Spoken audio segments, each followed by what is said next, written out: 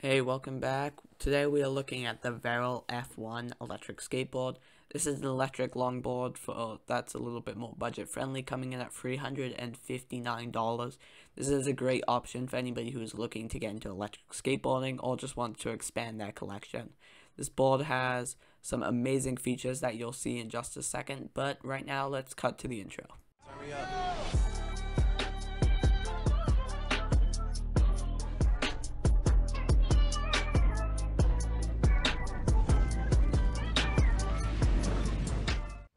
This board actually has a really nice unboxing like you're about to see right here. My first impressions for this board is wow, it looks amazing, and it's also surprisingly light. It has a single battery enclosure, which is a battery and ESC enclosure combined. I really love this because it makes doing deck swaps so much easier, and it makes carrying your board a lot easier as well.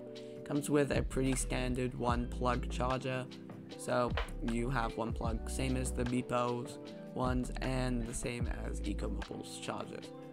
It comes with some nice stickers, an instruction manual, and a nice remote. Sadly, it doesn't have a screen, so no speed, no speedometer, but you do have range. There's a T-tool, really standard there.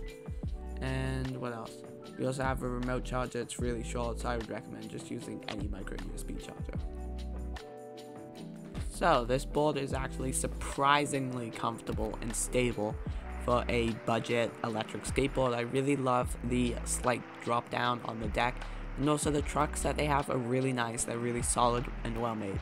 The wheels are pretty standard 90mm wheels. I would like to see a little bit bigger option if people desire it, but I kind of like the 90mm. So this board has two options when you buy it. You can buy the battery, the 4A battery, or you could buy the 6A back battery.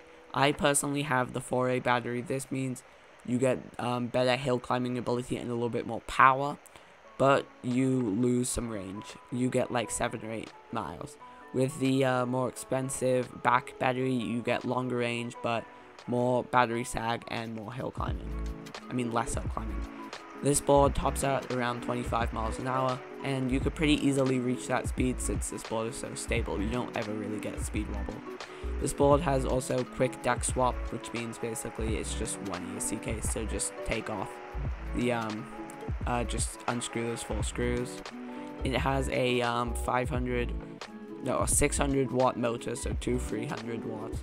So it's a little bit more powerful than the Backfire G2 and just a slight bit less powerful than Beepo boards. One of my favorite things about this board is just how stable it is at speed.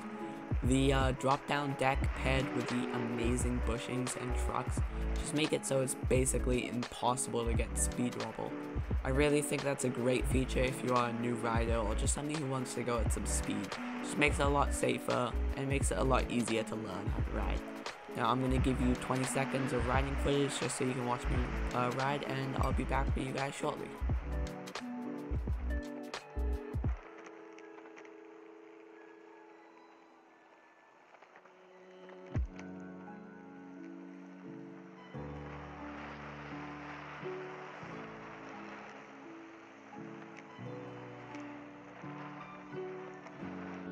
Okay, not only does this board have great speed and great stability, this is a great board for hills. As you see, I'm coming up this hill with quite some speed, something that a lot of other budget boards cannot do. This board doesn't just have great speed, it also has really good braking, like you will see in a second. Something I also like to see for safety reasons and stuff like that. I definitely think this board deserves more popularity, and I would definitely check it out if I was you and you were looking to buy a new electric skateboard. So I will be putting a link for this board in the description, so go check it out.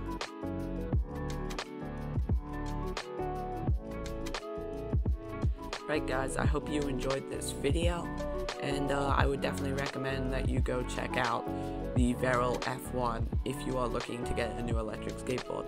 Just a side note, the Waterborne Surf adapter giveaway does end today, so join that if you haven't, or if you want to put in more entries, I guess.